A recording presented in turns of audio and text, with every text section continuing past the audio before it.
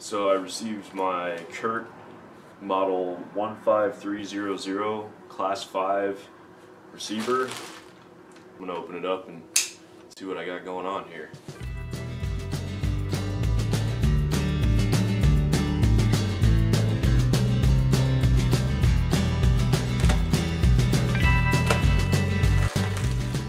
I do have hardware. Awesome. Heck yeah.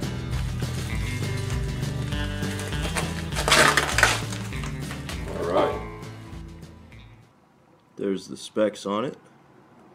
Just in case anyone's curious, here's the instructions for a 67 through 02 Dodge.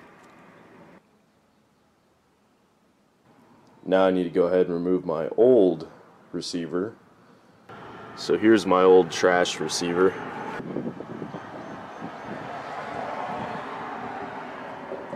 Pretty bent. You can see right there where it actually broke off, and they re-welded it. I'm gonna have to redo this wiring at some point too. It's pretty ugly back here. So I'm gonna go ahead and remove this disaster.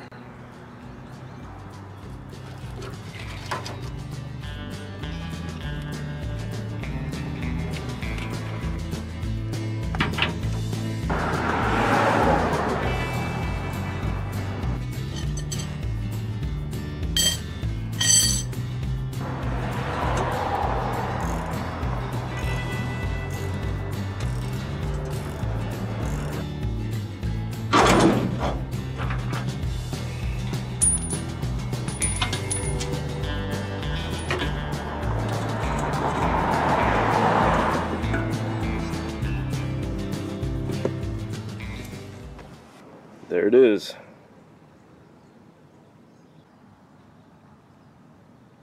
Alright, probably do a little cleaning up under here to get ready for the new Hitch. Alright, so I went ahead and lifted my new Curt hitch into place, and there's a bunch of holes that the previous owner put in weird places.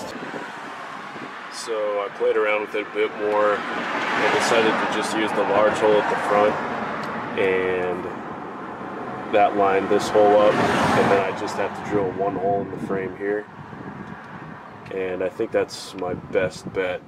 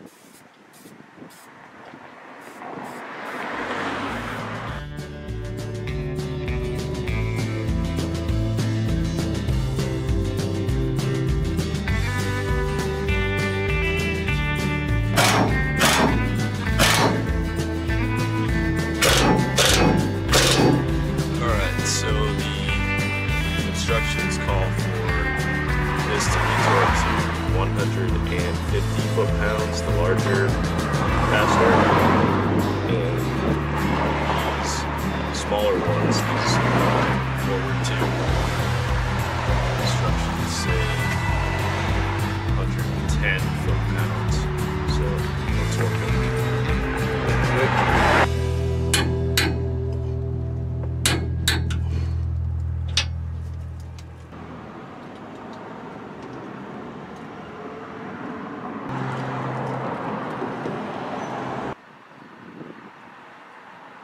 Pretty easy install.